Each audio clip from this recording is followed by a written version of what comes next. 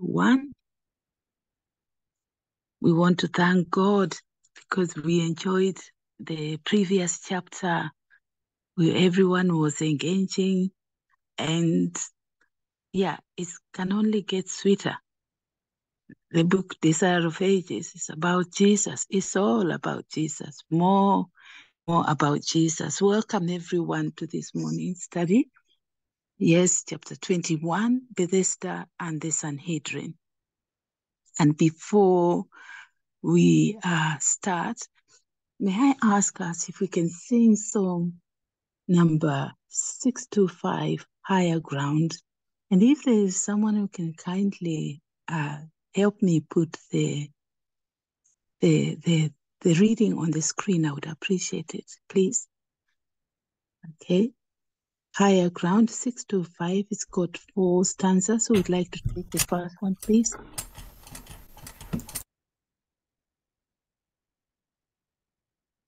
Anyone? We'll do the first one. I'll share the screen. Thank you, Arlene and Linda. And the second one? I can do the second one. Thank you, Sister Rhoda. And the third one? I can do the third. What number is it again? 625, Higher Ground on SDA Hymnal. 645. Okay. 625. 625. Thank you. Yes, please. Yeah, thank you. Okay, and the fourth stanza, please. Okay, I can do the fourth one. Shall we start? I'm pressing on the upward way, new heights I'm gaining every day, still praying as I onward bound, Lord, plant my feet on higher ground, Lord, lift me up and I shall stand, by faith on heaven's tableland, a higher plane that I have found, Lord, plant my feet on higher ground. My heart has no desire to stay where doubts arise and fears dismay, though some may dwell where those are bound. My prayer, my aim is higher ground. Lord, lift me up and let me stand by faith on heaven's table and a higher plane than I have found. Lord, plant my feet on higher ground. I want to live above the world, though Satan's darts at me are held. For faith is called the joyful sound, the song of saints on higher ground. Lord, lift me up and let me stand, by faith on heaven's stable land, a higher plane than I have found. Lord, plant my feet on higher ground. I want to scale the utmost height and catch a gleam of glory bright, but still I pray till heaven I've found. Lord, lead me on to higher ground. Lord, lift me up, and I shall stand by faith on heaven's stable land, a higher plane than I have found. Lord, plant my feet on higher ground. Let us pray.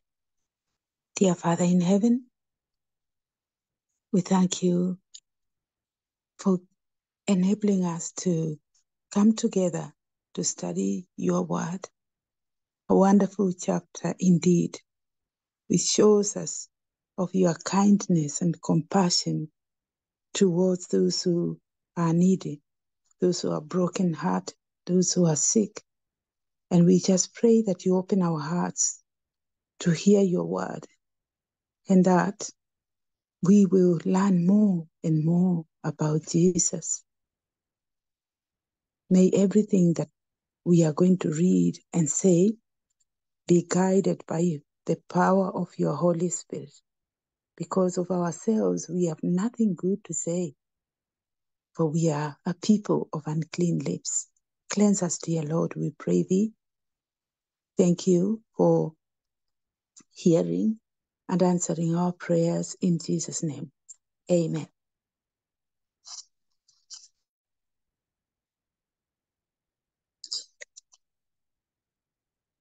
All right, welcome again, everyone, to this morning's study. And the topic is taken from the book of John, chapter 5. And I think it's good to read. It's not a very long chapter. If someone can help me read, I would appreciate it. So it's John chapter 5, and it is the invalid at Bethesda. The invalid at Bethesda. John chapter 5. Sister Judith, can you help me read? I'll stop at verse 8 and you can, verse 7, and you can read 8 and the rest of the verses. Are you okay to do that for us, Yes. please? Okay, yes. Okay. It says, after this, there was a feast of the Jews, and Jesus went up to Jerusalem. Now there is at Jerusalem by the sheep market a pool, which is called in the Hebrew tongue Bethesda, having 5 porches. In these lay a great multitude of impotent folk, of blind, halt, withered, waiting for the moving of the water. For an angel went down at a certain season into the pool and troubled the water. Whosoever then, fast after the troubling of the water, stepped in, was made whole in whatsoever disease he had. And a certain man was there, which had an infirmity 38 years. When Jesus saw him lie and knew that he had been now a long time in that case, he said unto him, Wilt thou be made whole? Verse 7, the impotent man answered him, Sir, I have no man, when the water is troubled, to put me into the pool, but while I am coming, another steppeth down before me. Jesus said unto him, Rise, take up thy bed, and walk. And immediately the man was made whole, and took up his bed and walked. On the same day was the Sabbath. The Jews therefore said unto him that was cured, It is the Sabbath day. It is not lawful for thee to carry thy bed. He answered them, He that made me whole, the same said unto me, Take up thy bed and walk. Then asked they him, What man is that which said unto thee, Take up thy bed and walk? And he that was healed wist not who it was, for Jesus had conveyed himself away, a multitude being in that place. Afterward, Jesus findeth him in the temple, and said unto him, Behold, thou art made whole. Sin no more, lest a worse thing come unto thee. The man departed and told the Jews that it was Jesus which had made him whole. And therefore, should I carry on? And No, that's fine. Okay, We'll just stop at verse 15. thank you. Thank you very much, Sister Judith, for reading that for us. Okay, and then we will go to the main study. Welcome again, those who have just joined us. And it is chapter 21, Bethesda and the Sanhedrin. And the reading is based on John chapter 5, And we have read from verse 1 to verse 15. All right, then. Okay.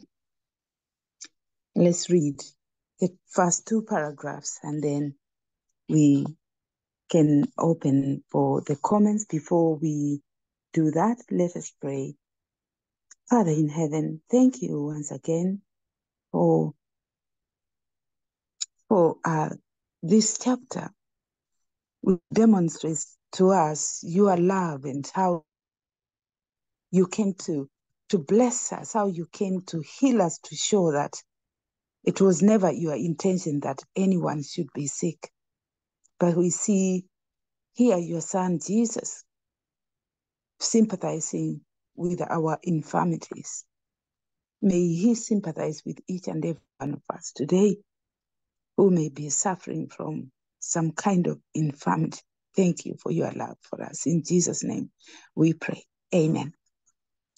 Now there is at Jerusalem by the sheep market a pool, which is called in the Hebrew tongue Bethesda.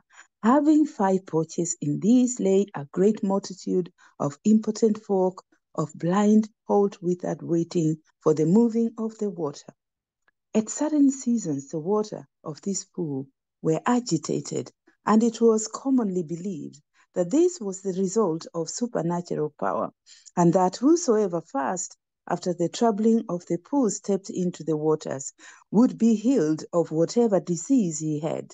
Hundreds of sufferers visited the place, but so great was the crowd when the water was troubled that they rushed forward, trampling underfoot men, women, and children, weaker than themselves. Many could not get near the pool.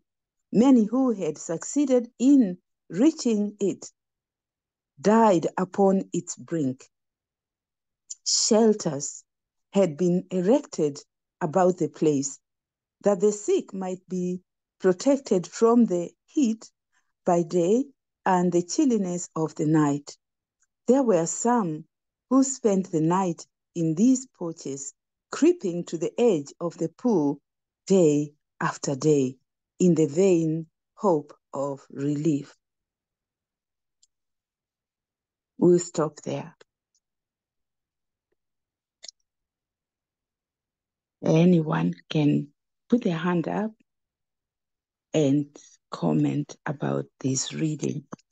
This man who had been sick for 38 years, who's been in such a state, that is hard, 38 years. And he was still looking to get himself in the water, which was believed to have supernatural healing. It had supernatural power. This pool reminds me of many places where the Roman Catholic have, they have this Mary believing that there is water at the bottom of the statue of Mary, and many people go far away to these places where Mary's statues are planted, erected to go and receive a healing. Many people believe these things up to this day, especially now it's increased. How sad it is that people should think that God is so far away from them when he is just with them, when he's just a prayer away. Jesus is just a prayer away. And we thank God for the truth, because you and I, we know not to go to these places. There is no supernatural power in any of these places. Anyone? Any thoughts? Linda, please go ahead. Yes, good morning. It seemed to be survival of the fittest, because it said they trampled other people who was iller than them, and some of them died, as a result of it, and it was just it was it was like superstition, all these things where they go to Lourdes, as it was said, and all kinds of things for healing. There's only one person can heal, and that's God, Jesus. And it's sad that people get these ideas.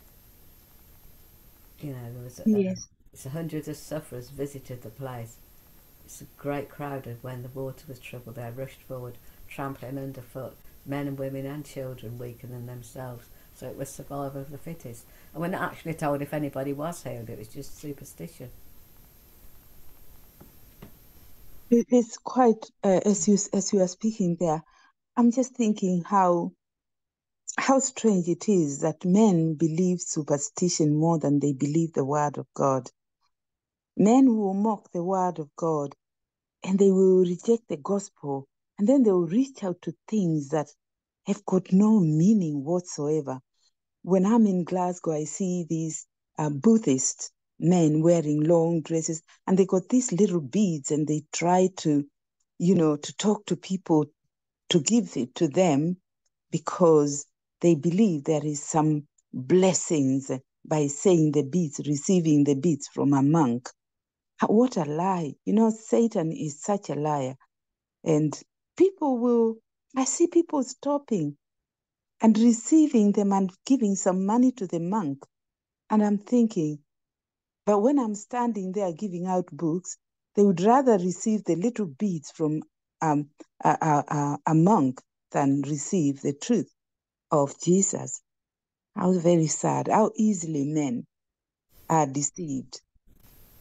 Sister Kezia, please go ahead. Thank you for those thoughts, Sister Aline and Linda. Yes, thank you, Sister Dorothy, and good morning, everyone on the platform. Yes, this story, we see again the Savior coming to save people from superstitious beliefs. If this pool was really, what they believed, Jesus would have not come here.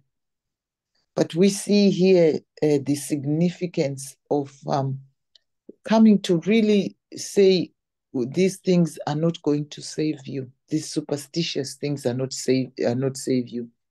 And also, the man who was lying there, we are told he had been there for 38 years.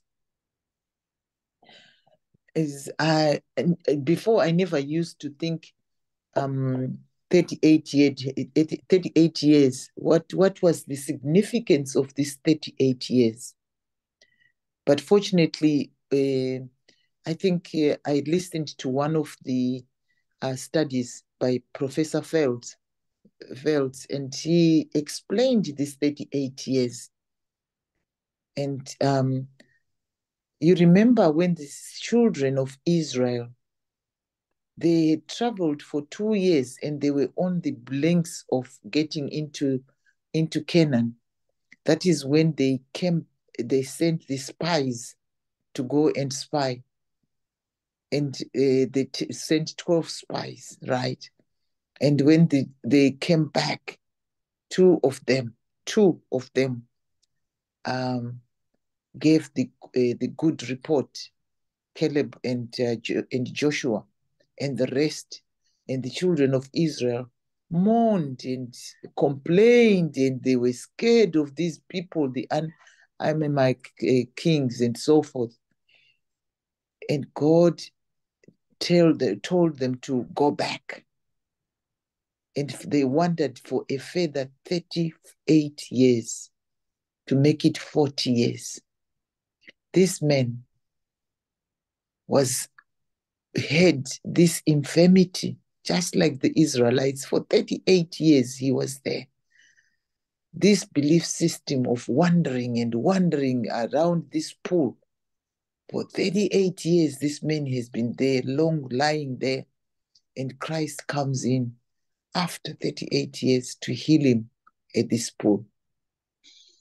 Therefore, we can see that when we believe in these things, we will take a long time to get out of those belief systems which we think, and when we don't believe in God, when we don't believe what God has has shown us. It will take us a long time. We will wander in the wilderness for a very long time with illness, with whatever, because we have not believed what God is, is capable of doing in our lives, what God wants us to do in our lives. We will wander for a very, very long time. Thank you so much. Thank you so much, Sister Kezia, for that insight, that study you did from Professor Walter Vibe. That is so powerful. If you have the video or where you were reading from, you can share it with us on prayer retreat.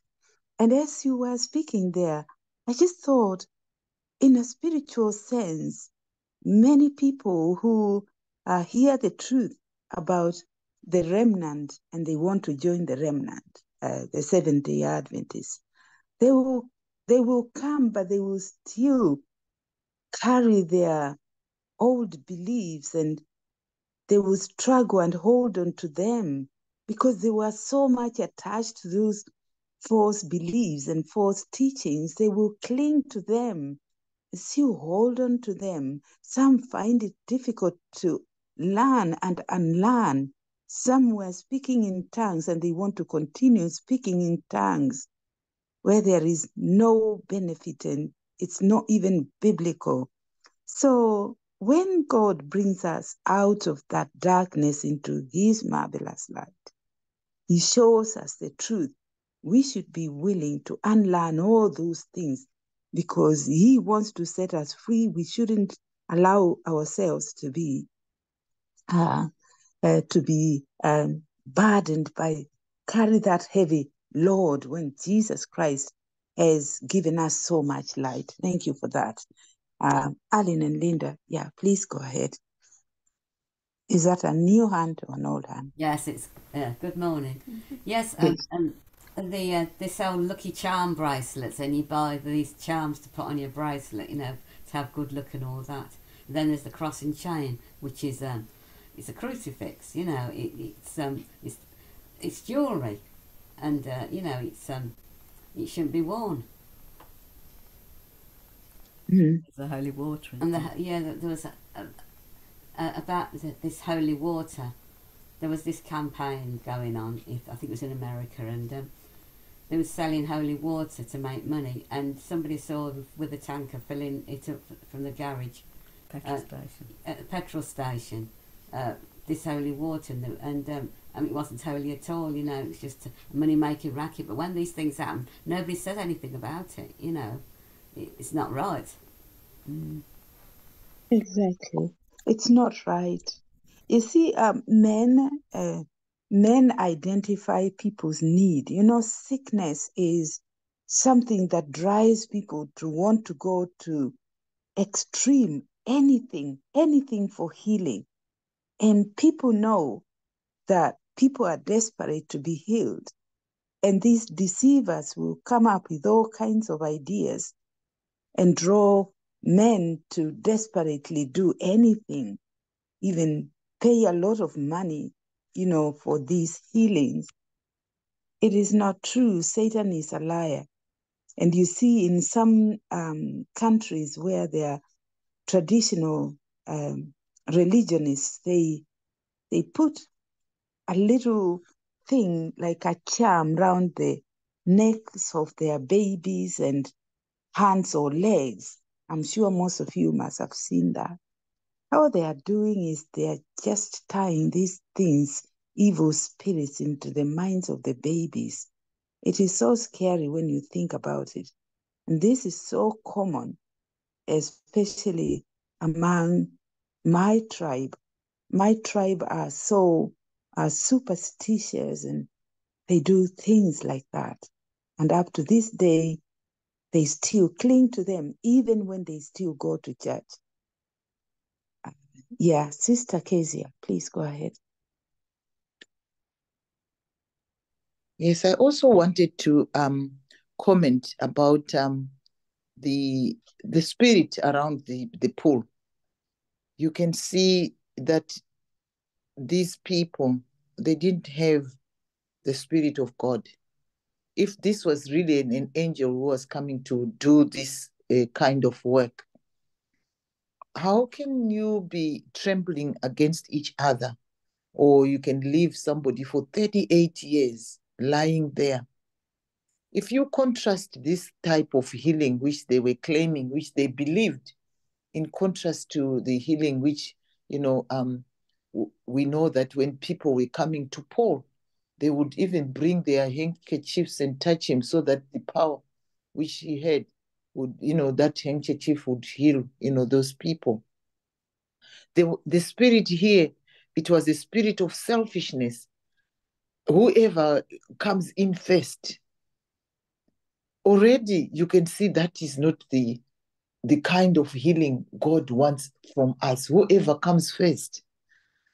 It doesn't matter whether, there's an old woman behind me, as long as I get first. The kingdom of heaven is for all. It's not for just a few. It's not for the one who are stronger physically. The kingdom of heaven is for everyone, whether you are lame, whether you are what, you are all accepted in God's kingdom.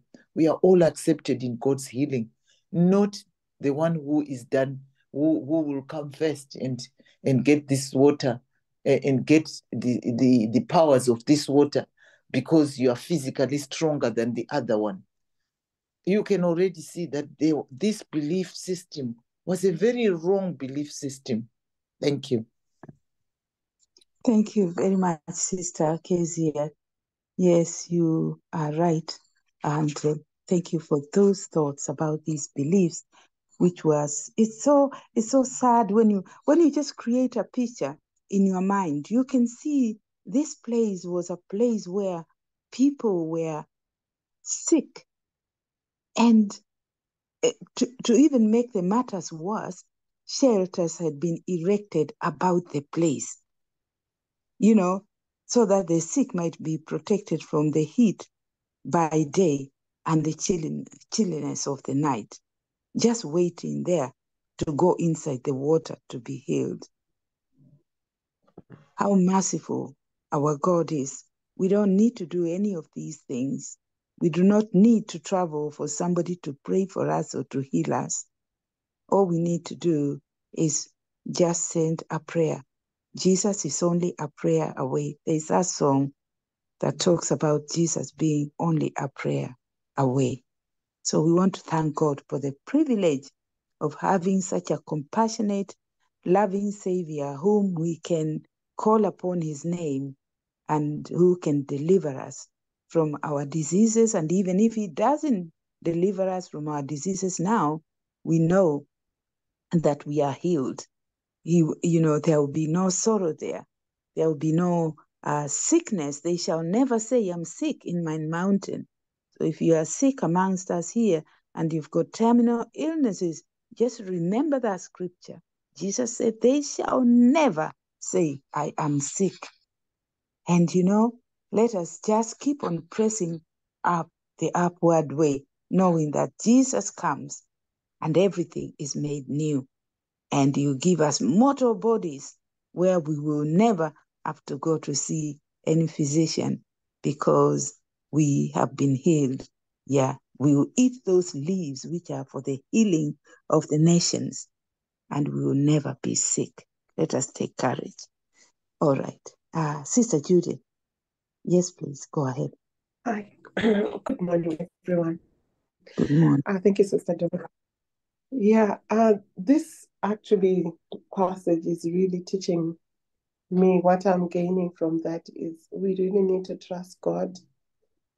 We might be seeking so many things. Okay, these people were believing that going to this pool, they will receive healing. And if we reflect back 3 years ago, we believe so much. Some of us believed so much in science. And the world, as we see now, they seem to believe more in science and they don't believe in God. We are thinking the science is the one who's got the answers for our diseases. But no, All we need is to really trust God. Yes, there's a place where we need to seek the physicians, but so many things, even when we seek the physicians, we need to be asking God to even use those physicians, but not to put our trust in men. We have to be trusting God, not trusting men. Amen. Wonderful. That's so powerful, Sister Judy. Thank you for bringing that up. It is true. You know, men, we know they are not going to tell us how not to be sick, like our God tells us to eat right, to go back to Eden and eat plant-based diet and avoid diseases, these cancerous foods and all of these things. They will never tell us. The doctors are not, they are not trained in nutrition. They just do guesswork, and they are not even well educated in those areas. You see how Satan doesn't care about you and me. We are sick, but we thank God for God is always, always true. He teaches us how to eat well that we may be in good health. And we are so privileged to have the 8 laws of health. May God help us so that we do not put our trust so much in man. Thank you for that. Arlene and Linda, did you want to say something? Oh, Yes, I was listening to a sermon years ago. I remember it was a Pentecostal man who'd become an Adventist and was telling us about the deceptions that go off in these healing meetings. He says they bring a woman in with a goiter, it's like a big swelling on the neck, and the evangelist will have a pin in his hand, and he shout, "Be thou healed," and the drum roll will go, and he'll tap the goiter with a pin in his hand because it's a balloon. And it would burst, and they weren't near the burst because of all the drum rolls and everything. And she's healed, you see, straight away. And also there's She has a high neck, so they can't see the high balloon. neck, so they can't see. It's just a big lump on the neck, these goiters, and that's what they did. And also he was a very bad eyesight, and he wore glasses. Anyway, they healed him as was thought, and he said, and he could see well, but the next morning he was back to normal, couldn't see anything, and he said it's hypnosis. They threw the glasses away. He threw the glasses away, so he had to go and buy a new pair. and he also said that if they didn't get enough money on the line, he used to peg the money on the line, the Holy Ghost wouldn't come down that night. And it was so deception. It was the same one that said about the water going to the the nose to get the holy water. And it was just a lot of deception. But people don't talk about it. They don't say anything in the church about it. It's amazing. how very sad. How very sad. It's not true, and it's just the same as his televangelists who have got these healing powers. They think that they can heal. And people go there because they have identified the needs, and it's all money-making tactic to give people false hope. Do these people not have a heart? Why do you want to give people false hope of healing? They come there in their wheelchairs and in their terrible diseases, chronic diseases, and they are lying to them that they can be healed. And it is not true. Thank you for that. Yes, Sister Arlene is saying every country has superstitious rituals. You're absolutely right. Yeah, and the supernatural power was an unclean spirit. So it was. All these unclean spirits, all these manifestations, they are increasing as we see the soon return of Jesus Christ. Satan has placed a counterfeit everywhere. And it's like a virus now. It's been unleashed, and you're seeing all these fake miracles, and not only miracles, other things. I don't even watch them anymore. These televangelists who claim to have power. And people can see this minister cannot be a minister of God, but they still flock to them. It's like people love, it's like people love lies more than the truth. It's like people trust men more than they do God. It's very saddening. Yeah, okay. All right, let me see. Anyone else? Sister Kezia. Let's say Sister Aline, please go ahead, and then Sister Kezia. Good morning. Morning, everyone. There Good is a morning. thing called the placebo effect. Yeah. The placebo effect is that you believe that you're healed. The doctor is doing something to you, and he's probably not doing anything. But because you believe so hard, yeah, you believe that you are healed. And a lot of people, even sometimes I think that some things that happen is a placebo effect because you're taking something and you believe that it is making you better. Now, these people who is going to these places to be healed, there's nothing stirring the water. There's nothing. An angel don't step in the water to make everyone trample on the feet and do things like this. That is not of God. Yeah, but men will make you stumble. Men will put things in place to make you stumble. The Sanhedrin and Pharisees and all those people will make you stumble because they want to make everyone believe that they can do all these things. Like Sister Judith says, science. You know, people do believe in science. And they will always believe in science rather than the truth, rather than the word of God. You know, they have superstitious beliefs and they will believe in man than our creator.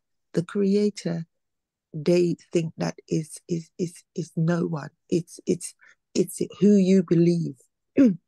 And a lot of people will die because of their superstitious belief. And men will make them and tell them that this is right when they know that it's wrong. But because it's, as you say, a money-making scheme, and you know that this is not healing, but they will put it in a bottle so you can buy it. And when you go and buy these things, you believe that you are healed. So it's a placebo effect. Thank you. Amen. Thank you, Sister Aline, for those thoughts. Sister Kezia, please go ahead. Oh, okay. Yes. Is that an old hand? Oh, okay. No, it's another hand. I was just going to say okay. the same. Okay. What That's fine. Yeah, I was going to say the same things which Sister Adin has just said, that a lot of times it's the placebo effect as well. But also we should also remember, I think it's in the Great Controversy. I can't remember the page, that especially the times which we are approaching now, Satan will bring a lot of diseases and heal those diseases, and so that people will believe in the miracles. Therefore, we should not, our faith should not be based on miracles, because he has been given those powers. Those unclean spirits will be doing all sorts of miracles in our face. People healed, people whatever. But what spirit is the one which is working? Therefore, we need to be careful not to be lured because of these miracles. We have got to see and test whether these miracles, the people who are performing these miracles, are actually, have got the spirit of God or the spirit of Satan. They are possessed with the spirit of Satan. In Great Controversy, it actually says, you will bring these diseases. We know that all these COVID diseases have been manufactured in a lab, and it's not a secret anymore. He will bring all these diseases and tint the air, and claim healing, for the world. Yet they are the ones who have brought those diseases in the first place. So as we approach the end of times, we have to be careful that we are not led. We have to test the spirits. We are told to test the spirit before we can believe what these things are doing. Thank you. Yeah. Yes, test the spirit and see if they are of God. Thank you so much, Sister Kezia, for that. And as you are talking there, it says there, many who had succeeded in reaching it died upon its brink. Can you imagine this angel was stirring this water? He's only limited to the pool, to the porch, to this water. And you see, men, people they buy into lies so quickly of the devil more than they believe the word of God. Because when they saw these people dying here, people waiting, the angel stirring the water. Surely he could have at least reached the people on the edge, or even himself brought the people in the water themselves and said, look, you have been here for 38 years and, you are in front of the queue. There was nothing like that. With Jesus, there were no queues. There was none of them. Multitude flocked to him, and scripture tells us they were all healed. People did not queue to be healed by Jesus. Jesus Christ is the great physician, the one who only says the word, and you and I can be healed. Praise God for Jesus. Amen. Okay. I cannot see any further hands. And if we can continue with the reading, can I ask Aline and Linda? Yes, did you want to say something? Yeah, just quickly. We went to the travel clinic to try and get some Malarone because we're going to Kenya. Not Kenya, Ghana. Ghana. And that's that anti-malaria and it turned out they couldn't give us any because they don't do it.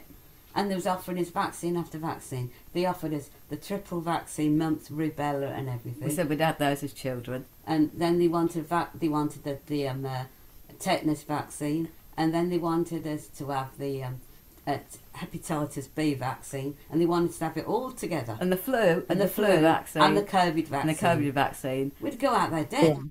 Yeah. I mean, have it all together. All together, yeah. And they said, sorry, we can't do anything for you. They said we said no, we don't want none of it. What we went for, they couldn't give us, and they didn't even tell us they couldn't. It was just a waste of time. It's all it's about 6 vaccines they wanted us to have in one go, and the one that's only required really is the yellow fever one, which we had an exemption because of age. Oh, sad. Thank you for sharing that. I was going to be quite a few of them on at one go. Yeah, thank you for sharing that. And Sister Arlene has put Proverbs 27:21. The crucible is for silver, and the furnace is for gold, and a man is tested by his praise. Thank you for sharing that, Sister Arlene. All right then. Okay, I can't see any more hands. Shall we continue with the reading? Can someone volunteer to read, starting from the paragraph which says, Jesus was again at Jerusalem? The next 2 paragraphs, please. Jesus was again at Jerusalem, walking alone in apparent meditation and prayer. He came to the pool. He saw the wretched sufferers watching for that which they supposed to be their only chance of cure. He longed to exercise his healing power and make every sufferer whole. But it was the Sabbath day. Multitudes were going to the temple for worship, and he knew that such an act of healing would so excite the prejudice of the Jews as to cut short his work. But the Savior saw one case of supreme wretchedness.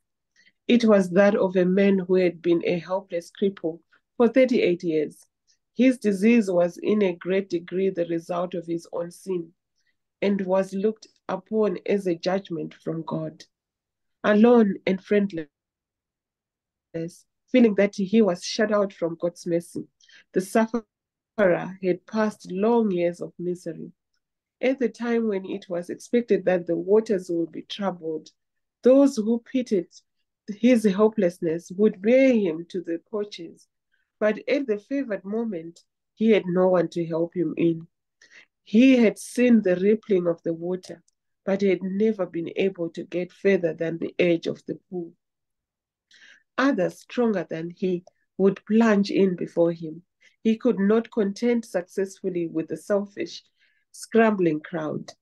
His persistent effort towards the one object and his anxiety and continual disappointment were fast wearing away the remnant of his strength. Thank you very much, Sister Judith, for the beautiful reading. Yes, we see here Jesus can see this man that he had been there for that long. You see, Jesus didn't ask this man, how long have you been here? Jesus knew that he had been there for 38, he had been in that condition for 38 years, and he pitied him. You know, it says that it was that of a man who had been a helpless cripple for 38 years. So Jesus' eyes, they see the need of you and I in a different way. Each and every one of us is special to Jesus. But Jesus is so merciful that he knows the depth of your sorrow and suffering. So he singled this man out that his name may be glorified. And we are told there he didn't want to stir the prejudice of the people because it was on the Sabbath. But nevertheless, Jesus had to do something for this man. He was so lonely. Can you imagine how lonely and friendless this man was? And we are told that it was because of his sin that sickness had come to him. And look at the way Jesus looks at us. You know, this story has to help us start looking at people differently. Some people in our churches, if we can come closer home, they look at someone who had lived a life of sin as though no favor can be bestowed upon him or her because of their sinful life. But look at the contrast, how Jesus looked at this man and how he pitied him. He came and healed him. He healed him. That's who God is, compassionate. And may God give us the eyes of Jesus, that we may see things the way God sees things. Sometimes we are so far away, our thoughts and our imaginations are so far away from God. So far away from God. There was one man in my previous church before, he had cancer. And one of the sisters asked him, we would go and see him in hospital. The cancer would eat him up almost like his bones. But he was materially blessed. And then he would recover. Jesus would give him some healing. And then after that, you run back to his business and even do his business on the Sabbath. And then when he's sick, then people would pray for him, you get healed, and then you would keep on running back and forward. And still you'd come out and not fear God. You see, sometimes we bring these diseases on ourselves because of our disobedience. But what I was trying to say is that this sister says to him, you, why have you not been healed? We have been praying for you, and you still are not healed. Why is that? What are you doing? What sins are you doing? Well, you could say the sister may have known this man was continuing in sin, but it is not our place to ask people those questions. Do you think it is our place? Let me hear your comments on that. I believe it is not my place to conclude that somebody is going through a hard time because of their sin. I leave that to God. I do not know his heart. I do not know why this man did his business on the Sabbath. I don't know the rest of his life, what kind of life he led. But what I do know is that my business is to pray for somebody and not to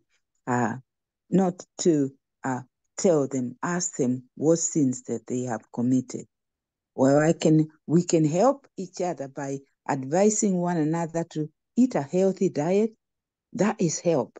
But when it comes to sin, it's not our place. Sister Kezia, please go ahead. Oh, okay. Is that an old hand? Then I take it. Any comments on those two paragraphs? Sorry, it's not an old hand. Sorry. I just wanted to comment on the top paragraph where Jesus is saying here, multitudes were going to the temple for worship. He knew such an act of healing will excite the prejudice of the Jews and cut his work short. Jesus wanted to heal everybody at this pool. He was sympathizing with them. And we are told here that by doing that, that would jeopardize cut his work short. You know, what I'm getting from here is sometimes, when we put sickness sometimes before salvation, our temporary needs. Yes, sickness is something where you are suffering, but we should always know that sickness is only temporary. Here, Jesus did not want to heal people, all of them, because he had greater work of salvation before him, which he needed to do, rather than jeopardize that. Therefore, we should not regard sickness as if I'm not healed, if I'm not, what is more important is sickness of our spiritual sickness. That's what we should be agonizing to get healing for. Because sickness of the body, it's only temporary here. Yes, you can be relieved of sickness, right, of this suffering, but it's not going to help us if we are going to be lost in the end. Therefore, we should strive for more of healing, of the spiritual healing and, the kingdom of God, rather than to strive to say, I will do everything to get well. We should be looking more at the spiritual healing than physical healing. This is what Christ is doing here. He looked more at the spiritual healing of people, salvation of the people, than temporary relief of their sickness. Thank you. Yeah, amen, amen. Thank you, Sister Kezia, for that. And we will see that as we study further down, we will see exactly that this healing was also Jesus wanted to heal him physically and heal him spiritually, because he was there. He was in this condition because of his own sin. And we see what Jesus says to him after healing. And I love where it says there, Jesus, so he could have healed everyone, but he did not want their prejudice to cause him for his work to be cut short. So here we can see Jesus's wisdom. He knew these people. He knew that there was going to be a commotion when he heals on the Sabbath so many people, and he withheld his blessings to everyone because he had a work to do, and they were going to just cause problems for him. And shall we not also learn to use wisdom? You know, it's good to serve God, but there are times that we need to discern things and look around what is happening around us. There are certain things that you may say to people, if you are speaking to people, and you may cut the work short yourself. Some people, they are filled with evil spirits and they hate the gospel. Satan causes them to despise, you know, and people will say hurtful things to you. You don't need to say anything because those people can cut that work short. You can be standing there. If somebody comes and tells you to move, you know, I have been told to move where I'm set up many times. And I'm thinking, I've got the right to stand here. I came here first. But you know, move. I've been told, move. This is where I stand. I come, you know, this is my spot. I sing here, or this is my begging spot. I don't know whether some of you have come across that. And when I see that aggression, I just move. I just move. Because I don't want my spirit to be stirred by these people trying to cause problems for me. And we need to be like Jesus. We need to be discerning, praying for discernment, because many a times I have entered into God's work without discerning, praying for discernment, and I had wished I had done things differently. Okay? I think today we shall stop there. Let me come back and see. Sorry, there's Sister. There's someone prayer retreat, and then Sister Arlene, and then we will close for today. Good morning, Saints. It's Sister Sharon. You know, it's interesting to see that often when we look at healing, that we look at the physical manifestation of healing. If we see the person walking, if we see them in health, we believe that they are healed. But when we notice when Jesus heals people, generally he would say to them, their sins are forgiven. Why do you believe that he was not concerned about the physical and more about the mental and the spiritual?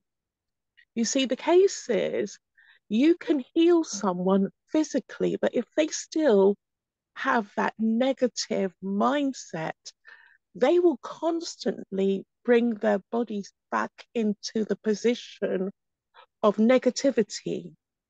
And negativity and the lack of the guidance of the Spirit causes diseases. We know as Seventh-day Adventists that disease starts in the mind. So when Christ brought healing to those people that he touched or spoke to, it was to change their mindset, that they would be at peace. And, you know, Isaiah speaks about what was the Messiah to do? He came to set the captive free and to set them at liberty, to give them freedom from that condemnation that sin brings to them, or the condemnation of holding on to a stronghold that they've had for years, either sexual perversion or when I say self-esteem, I'm meaning that they have given themselves such a negative mindset that they have caused themselves to be reduced to a diseased person or they have got in the way of their life, that they haven't progressed. So it's important that when we pray for people, we also pray for their spirituality. You know, the word SOS talks about save our souls. If there is no point saving ungodly sinners when we need God to save their souls. So it is definitely spiritual healing is about saving the soul of a person for the kingdom. And if the physical being, if God chooses to heal the physical being, that is an extra blessing. It's all about saving souls. Thank you. Amen. Amen. Thank you very much for that insight, Sister Sister Sister Sharon. Yes, indeed. Indeed. Christ is more interested in saving the soul, because the body, the same body that has been healed, can fall sick again. So it was temporal, but we know that we shall receive total healing when Christ shall come. Thank you very, very much for that. And we shall come to an end of the study this morning. Thank you, everyone, for coming.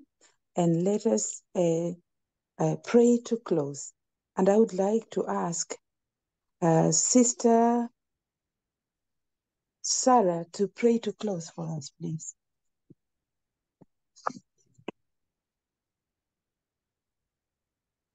Are you able to pray, Sister Sarah?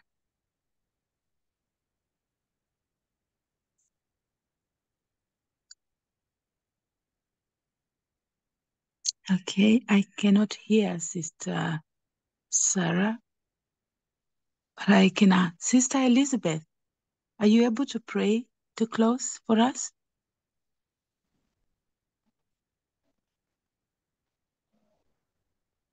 Okay, okay. They probably are not in a position to pray. Sister Phoebe.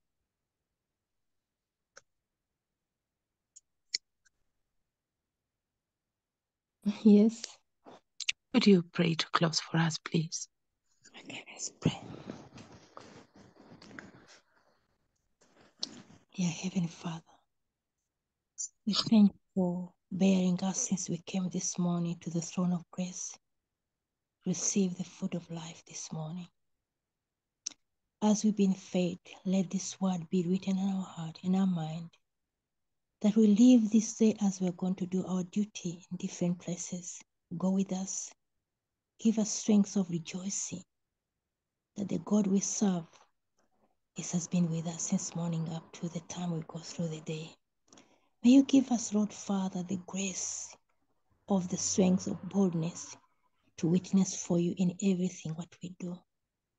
May you teach us to be faithful, that we don't take our eyes on you, that you lead us to know that, Lord Father, you are God who heal all diseases which are troubling us, the sickness of the flesh, the mind, and the soul, that, Father, we be able to walk in your presence in everything we do, to know that, God, we serve a living God who's even given us a privilege to be his disciples.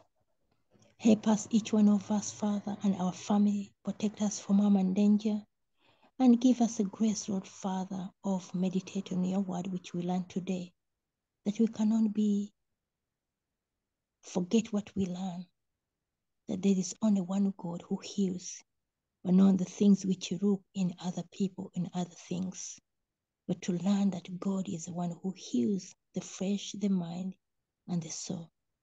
Thank you, Lord Father, for the blessing of your Holy Spirit, which will be with us today, that we'll be able to be strengthened, to increase our faith, and also to prepare for the blessing which we learned today, that we're going to be able to be in the season where there will be no sickness, but from one Sabbath to a Sabbath and one moon to noon, that we worship and rejoice to our Lord. Thank you for your lady servant who has been leading us to study. May you bless and bless our family. May you continue, Lord Father, to bless the ministry he is doing and others, as all of us work together for one purpose, for bringing soul to the kingdom to come. Thank you, Father, for forgiving all our sins. And thank you for the blessing you have continued to give us. May you be with us, Lord Father, and strengthen us and protect us. We thank you for all these things. Through the name of Jesus Christ, we pray. Amen and amen. Amen. Amen. Amen. Thank you very much, Sister Phoebe, for that beautiful prayer.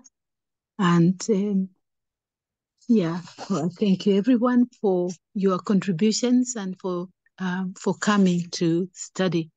So let us meet again tomorrow morning and continue in the study. If you have time to study further and be ready to bring in more rich contributions, please do so. Okay, thank you so much, and I will hand over to Sister Aline and Linda for further announcements. Thank you. Thank you, Sister Dorothy, for leading this morning, and thank you for the prayer, Sister Phoebe. At 12 o'clock it will be midday prayer, 6:30 it will be the song service, and 7 o'clock it will be a message from Elder Pearson Demiris this evening. So have a nice day, everyone. See you all later by God's grace. Amen. Thank you.